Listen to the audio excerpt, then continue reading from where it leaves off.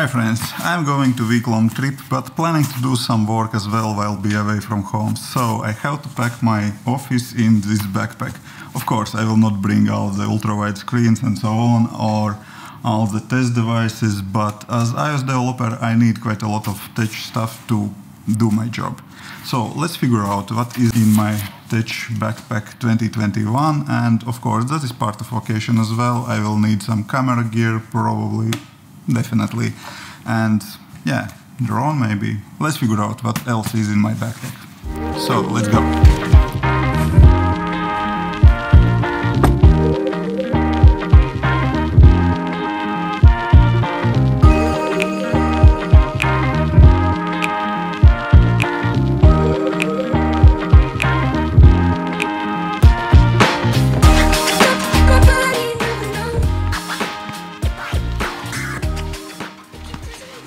Hey, let's take a look inside my bag. Yeah, that's backpack, and I try to use different messenger bags, but those are just not handy.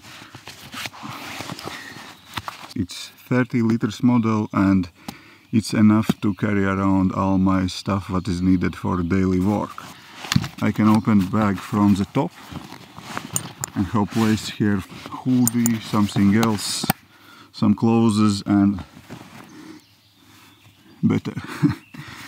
So, and this bag is hard shell and all the gear inside is protected, and I like that I have magnetic pockets here, some hidden straps to strap something to the bag. Basically I can carry a lot in this bag.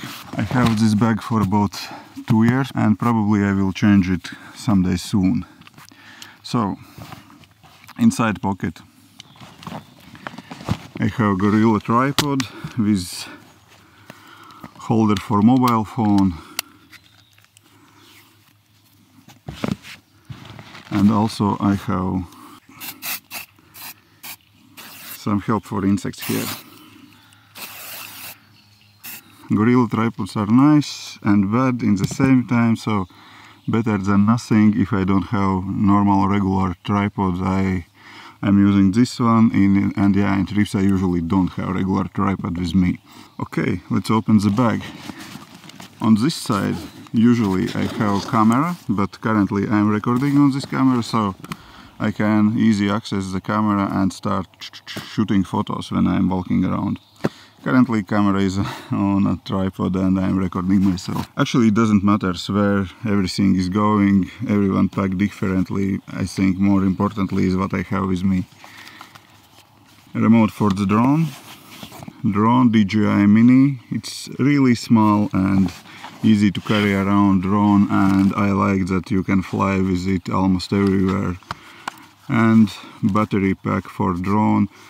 Benefit for this battery, it works as battery power bank as well, so I can fly my drone and I can charge my accessories from this battery pack as well. Oh, so many insects, it's just horrible. Okay, but let's keep going. So, and I have 2 camera lenses here as well. Currently I am recording on 15 to 35mm lens. That is my favorite lens. I am recording most of the videos on this YouTube channel on this lens, but in my backpack I have another one. 24 to 105 lens is really versatile because you can go quite wide with 24mm, and 105mm is quite close already, a good zoom range. That lens is just brilliant, and this lens is 50mm f1.8 lens. This lens is nice for portraits and for low light photos. I am hoping to have some good photos with this lens from this night midsummer celebration. Yeah, we are stopping currently in cabin on seaside. We are about 5 minutes from sea, and as you can see we are in forest, and we are here to spend our midsummer holidays. So what else do we have here? Charger for iPhone, and that is it from this side. another side, charger for my camera batteries. This is really nice remote audio system, microphones, Rode, I don't remember how to name those, but receiver and microphone set, and I can use it to record video when I am a bit more far away from camera than currently I am. One more power bank slash light. This is portable LED light, quite powerful. Can switch to the different colors and work as power bank as well. Yeah, and one more charger. And yeah, on the sides we have a few more pockets. This one is ND filter. Who knows what is ND filter? Congrats. If you don't know, just do not care. Nothing important. Yeah, and here is a small pocket on this side as well. Few more cables and batteries for my camera. 2 extra batteries.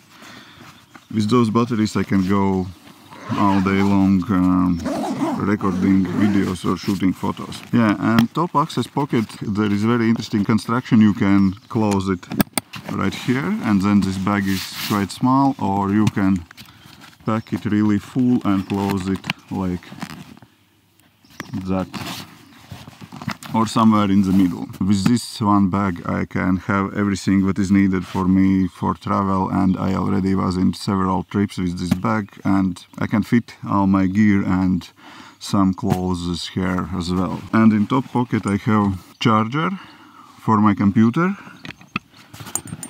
and touch pouch where I have all the necessary cables on this side, Apple Watch charger, backup headphones, wired headphones, and different USB, USB-C and so on cables. This one very small external SSD drive. I'm using this for video editing, and external hard drive. This one is 2 terabytes hard drive. I'm using it for backups, media and so on, and this one is 1 terabyte SSD drive. This one Caldig hub, really nice thing. I can read regular SD cards here from my big camera, and I can read small SD cards or mini SD cards, whatever those are named, from my drone here. I can connect my external drives in this way to my computer, then I am ready for editing, and here I have HDMI and DisplayPort outputs if I like to connect my computer to external monitor or TV in or Airbnb, wherever we are staying. Okay, and now I left this one pocket.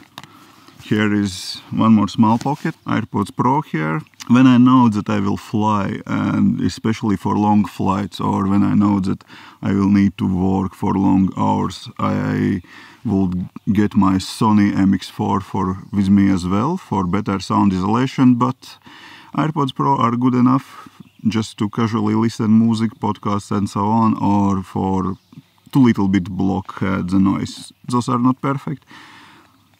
Sony MX4 are much better, but okay, and those works also very well to edit videos. So one more USB-C cable, one more iPhone charging cable, Android phone, just for one special project and just currently with me. Never had Android phone with me before, and we'll see how long I will use it. iPad, that is not M1 iPad, that is 2020 iPad Pro 12-inch one, and iPad is really nice because it is a multi-purpose device. I can use it as for note-taking. Of course, it is a little bit overkill for note-taking when you are on flight, but it is really handy for photo editing, and I am editing quite a lot of photos when I am traveling. And it can work for video editing as well, but computer is more convenient. I am Final Cut Pro user, and I can edit videos in LumaFusion, but I do not prefer to do that.